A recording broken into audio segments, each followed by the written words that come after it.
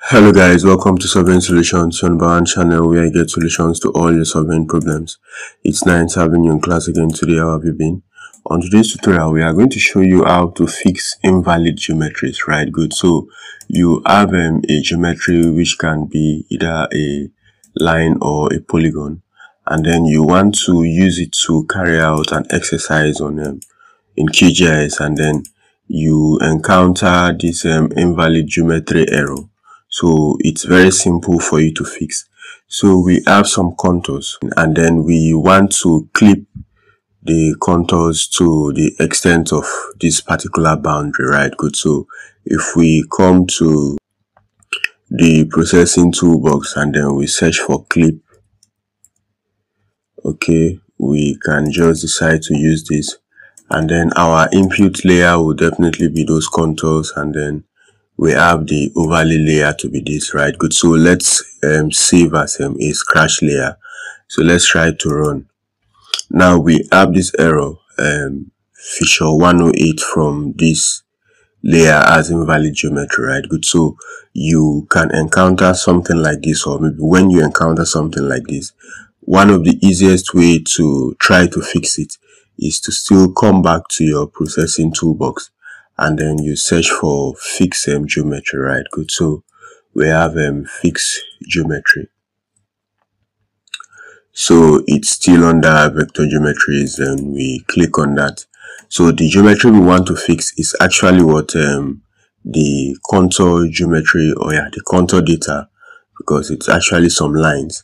So that's the geometry we want to fix. So you'll be asking, okay, what causes it? Sometimes when you're trying to create the vector data, they might have intersected each other, or maybe you are having some overlapping or duplicate vertices, or some different cases. For instance, if it's a polygon, maybe it's not closing, right? Good. It's not closing. So for you to fix any of these errors, you can now use what this fix geometries, right? Good. So the input layer will definitely be this our MDT, and then the repair method, let's use what the default structure, right? Good. And then we click on run. Good. So we have an output. Now there is this description that this algorithm attempts to create a valid representation, right? Good, because that's what we want to do. Since the first one is what invalid, right? Good. So a valid representation of a given invalid geometry without losing any of the output vertices, right? Good. Which means whatever we have imputed will be there. However, those invalid geometries will now be what? Will be valid, right? Good. So since the geometry has been fixed, we can come back to our clip and then still carry out what the same exercise we want. So we are going to use, instead of MDT, we are going to use what the fixed geometry as what the input layer, right? Good. And then we are still going to use our overlay layer to be the same, and then we run.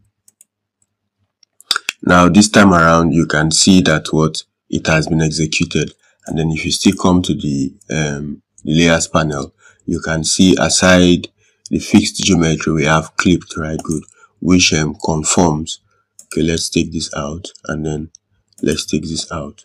So we have what the fixed, the clipped rather, which conforms to what the output we want to achieve, right? Good, because we wanted to clip it to this extent, and then before now it did not return this output because of what that invalid geometry error that we had. So if I close this and then I bring this out, you can see what this invalid geometry error that we had on our MDT contours, right? Good. So we have shown you practically how to use the fixed geometry tool on your QGIS to actually fix the geometry of this line feature, right? Good. So it can be any what vector data, right? Good. So we are going to see you on the next tutorial. Ensure you keep staying safe and have a very good time. Bye.